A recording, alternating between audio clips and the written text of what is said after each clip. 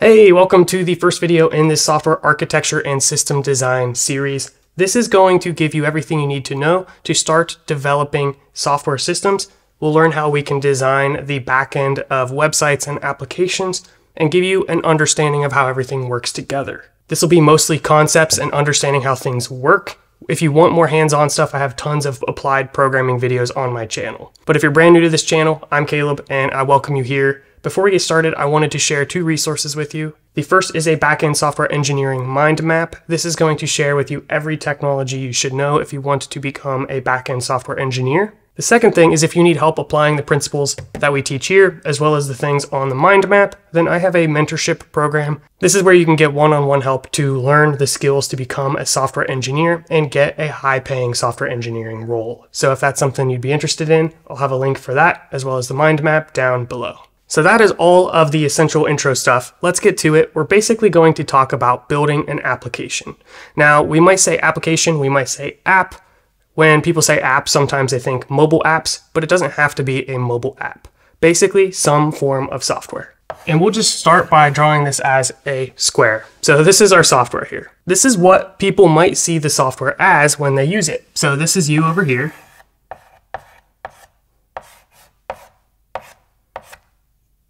And you're interacting with the computer using the software. You're happy, you don't really understand all the details and the boring stuff behind the scenes, but that's what we're going to get into as engineers. So what behind the scenes is going on with this application? Well, there's a million different application types, so let's start with the example of a website. So what we'll do is we'll basically zoom in on this software and see how somebody would create it. So how they would design this system. Now, when I say design, I don't mean design like web design here, where you make the application cute. The design here is talking about designing the different systems, such as databases and APIs, and how they all work together. So that square we just had could be a single application, but in that code, it could be split up into different sections for organization's sake. So as a developer, you have an idea of how to start structuring things and where to put what code. There are a lot of different design patterns which will give you the framework of how to organize your code. So that's the first word you should know, design pattern. So design patterns refer to how you organize the code. So you may design your application to follow a certain design pattern where the code is split up into different sections, but it's all still a single application. So I'll give you an example of a design pattern that you're very likely to run into if you get into web development, and that is MVC. So this stands for Model View Controller. We'll get into what that means here in a moment, but this is an example design pattern that helps you organize your code. It splits the code up into logical sections, so you don't just have one giant file with never-ending amount of functionality in that single file. Next, you should be familiar with software architecture. Architecture is different than design patterns as it focuses on something different. Where design patterns focuses on the organization of code within a project, architecture focuses on how different systems interact together to build a larger system. So this is all about organizing a larger system. So for architecture, you might be asking yourself, where are we going to store the data? Are we going to use a particular type of database? Is that going to be in the cloud or local? Are we going to have any caching layers? What's that going to look like? And we're going to get into all of that. So if you don't understand what all that means, it's totally fine because we're starting from the complete basics. We're going to get into more advanced topics. So if you already understand a lot of this, be patient as we work through the essentials. But within architecture, there are also different patterns. So one of them that you might run into would be a 3-tier architecture. And this is pretty similar to MVC, and we're going to talk about that and how they're different. But long story short, this deals with the code organization. This deals with larger system organization. Then there is also system design. So system design is pretty similar. You can think of system design as a process of solving a specific problem. So for example, you're given the problem, we need to send millions of notifications to all of our users. We have some massive messaging app. How are we going to do that? That would be a system design challenge where you take some problem and you build the end-to-end solution, ultimately ending up with an architecture which will describe the actual databases, the different backend services, the front ends, all of those pieces and how they fit together. And you could potentially get into design patterns, but most likely that's going to be a little too granular. So we're really going to focus mainly on this area, building larger systems. So we'll talk about common problems, walk through how we might solve those, and talk about the common architecture you might end up with. So as we go through this, we'll go through some examples like scaling an app from just one user up to millions of users. And we'll talk about potential architectures you could use to make that possible. So let's continue with these examples I've given you, going a little bit deeper. So we talked about MVC and we talked about the 3-tier architecture. What do those mean and what does that look like? So let's start by talking about how we might design our code with the MVC pattern. Then we'll build upon this and talk about the 3-tier architecture and some other things like microservices and stuff like scaling. We'll get into all of those things, but let's start with the basics here on how you might design an application. So we have a user down here who's making a request to our website. And earlier, I just drew it as a box. That's what the user thinks of it as. It's just a website. They don't think about all of the pieces behind the scenes. And that's good. We don't want them to have to think about that stuff. We abstract it away. But in that box, there's a lot of different components that could be working together. And these are all probably going to be within the same code repo. So a single project, at least starting out with this example. But as we advance upon this idea, that might change. But let's start with the basic example where we just have a single application. Within that application, we might have different files. And one of those might be a router. And the router's job is to take a request path and associate that with some function. So over here, I'll write what the steps of this might be. The user makes a request. Let's say they're trying to get users. So technically that might look like this, get/users. They want a list of all the user names, for example. The router is going to send that to a function, and the functions are going to be inside of a controller. So each endpoint could have a function, and that means once the get users hits the router, that will be mapped to something such as get users. The controller is kind of like the coordinator, and it's going to need to retrieve the user information using a model. So this might look like user.getAll.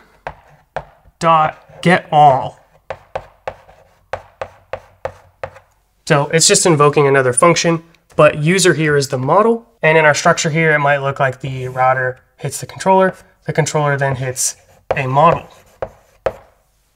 The model works with the database to get the data. So that's usually done for us by an ORM, or we might write the SQL to do that.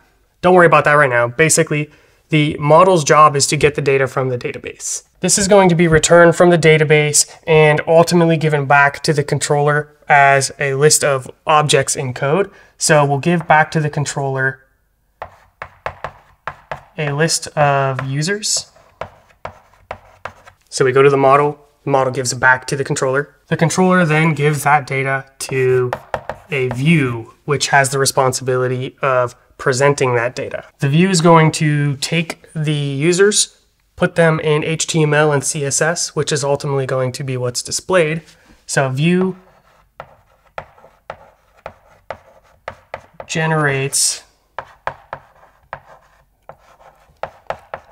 the HTML and CSS with that data embedded in it. So the web page will have all of the user information. So that's what the view does. And then it gives that generated HTML and CSS back to the controller, which ultimately gives a response back to the user, which I'm going to write it as client here. So the computer that's making a request. So this is the general process. Pretty complex when you write it out like this, but overall it's not too bad. We can visualize it this way. The user makes a request to this larger application, which they just see as a giant box, right? They don't worry about the details. They make a request, it hits a router. The router goes to the controller goes to the model returns back objects. The controller gives that to the view returns back HTML and CSS, which is sent back as a response to the user. So the user ultimately gets HTML and CSS, which is for the web page, and this will contain user information in it. Now, for those of you who might be thinking ahead, instead of returning HTML and CSS, you could return just JSON data for an API. So then instead of generating HTML and CSS, you would just put that as a JSON response.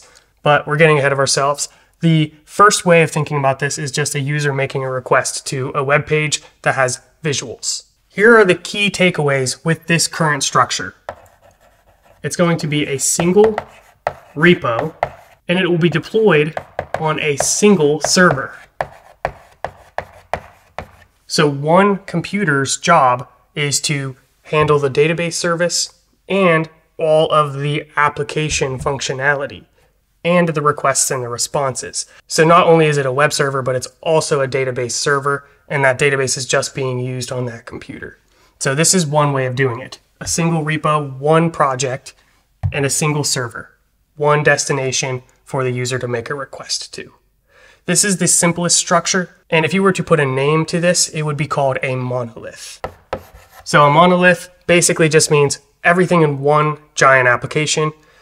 The alternative to this would be to split it out into different components, and this would be architectural components, so not logical components in the code. These logical components are really just files or different classes, but all of it's still within a single project. The next logical way of building upon this to scale to bigger applications would be to split out some of these sections into their own service.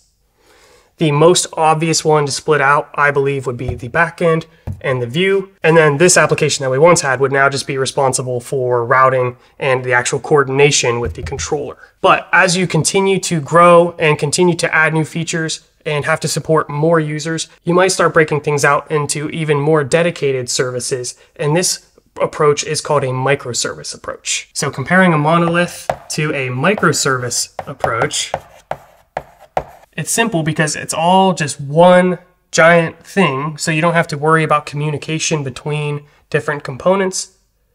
But that's also a downside. You now have this bloated application that does everything, and you can't individually scale different components such as the database layer or the controller layer or the view layer. With microservices, you can individually scale the different services, but now you have more connection points and you have to worry about communicating between those services. So instead of thinking of this as black and white, either you have a monolith or a maxed out microservice architecture, think of it as a spectrum. Most likely you're going to land somewhere between a monolithic service and a bunch of microservices. You don't want to go too complex with the microservices because that's going to be over-engineering, and now the complexities of keeping everything communicating and working is worse than if you just had less microservices and everything was together. But if you keep it too monolithic, and now you just have like one service, it's very challenging to independently scale these things and actually build something scalable, both in terms of user count, but also in terms of maintenance,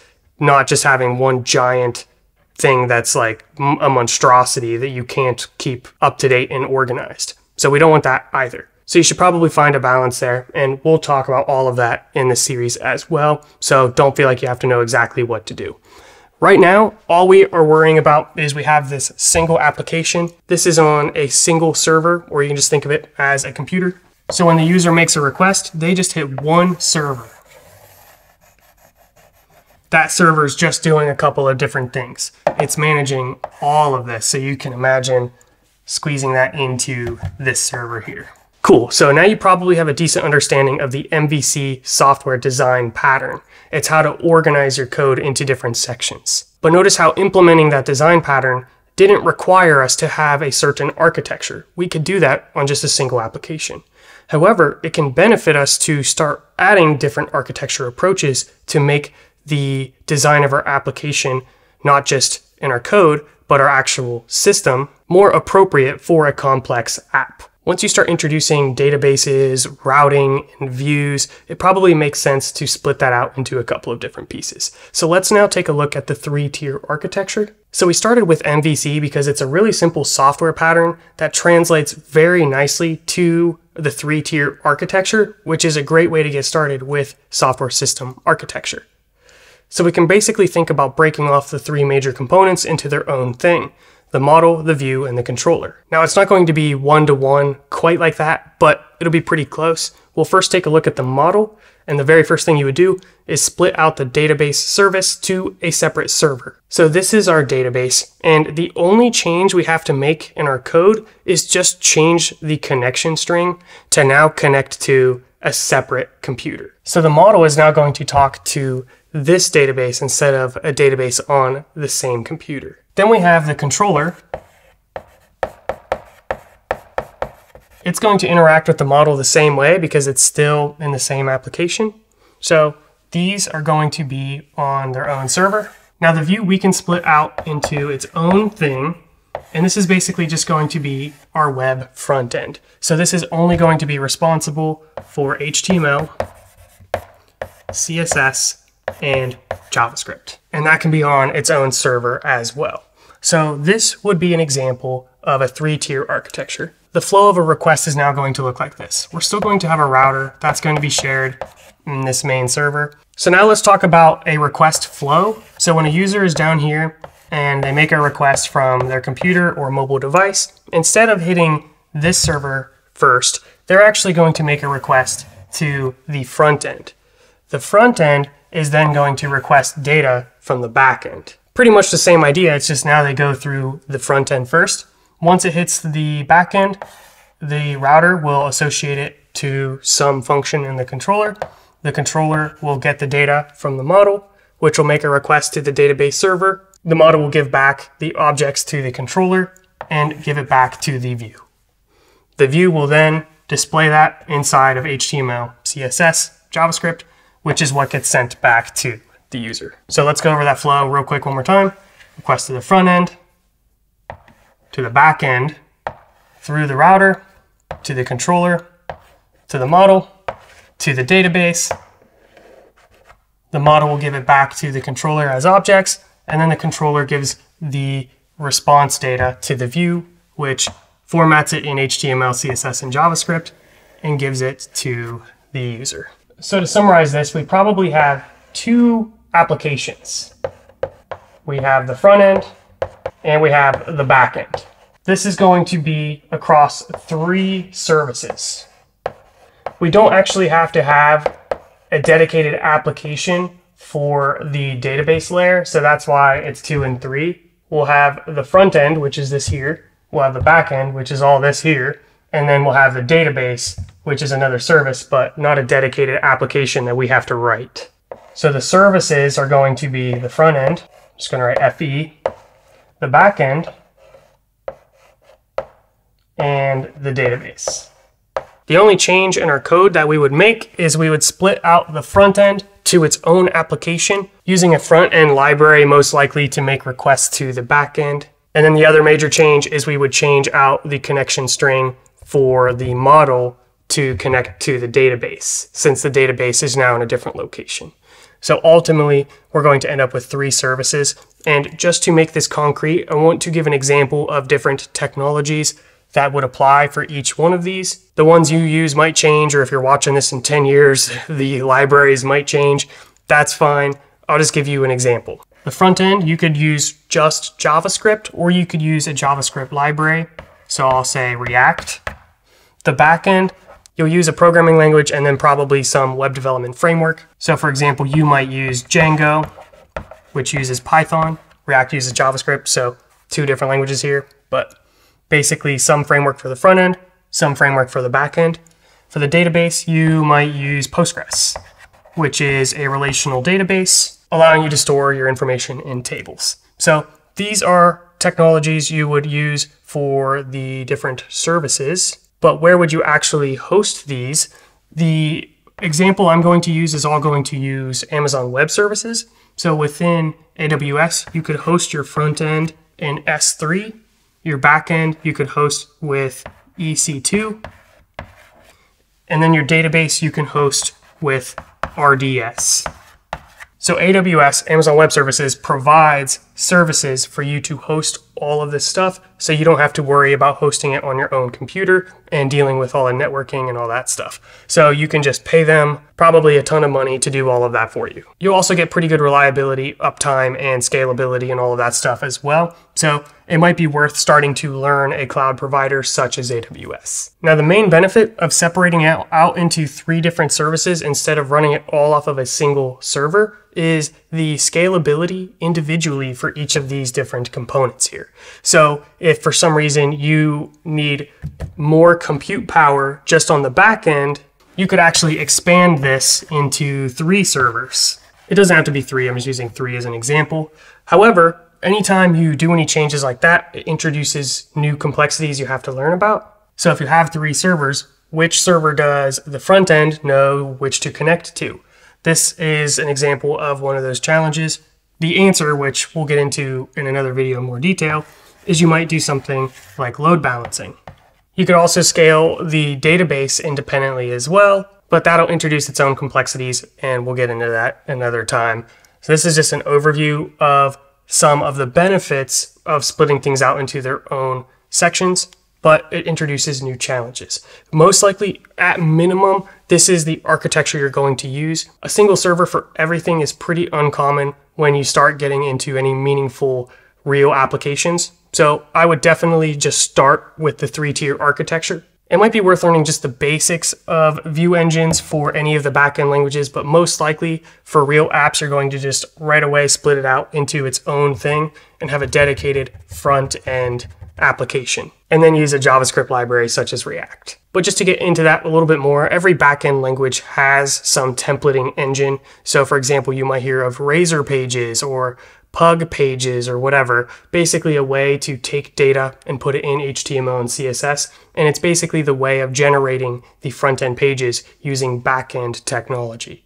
That's the way you would have done it in the previous example with a just massive monolithic application. But pretty quickly, I would shift from that, just learning the bare basics of just creating one view and knowing how that works, to then always just starting with a front-end library. So that's probably where I'm going to call it quits for this one. Hopefully everything we covered was a good introduction. The next logical thing would be to talk about how you scale an app starting from just 1 user to millions of users and what those complexities are, such as growing to multiple servers, introducing load balancing, caching, all of the different technologies you can add to make your applications support more users and be more reliable. Thank you so much for watching the first video. As a reminder, I have those 2 resources, so if you want the backend engineering mind map with all the technologies you should be familiar with, I'll have a link for that, and I'll have a link to the mentorship program if you want some help landing a software engineering role or upgrading your career if you're already in tech. Or maybe you're doing something else with your life and you've always wanted to transition into tech. First off, doing a great start just watching this video, but if you want a little bit more help, check out that mentorship program. Thank you for watching the first one, and stay tuned for the next one. We'll probably start talking about scaling applications, or whatever else I feel like talking about in that video. So I guess we'll see. See you next time.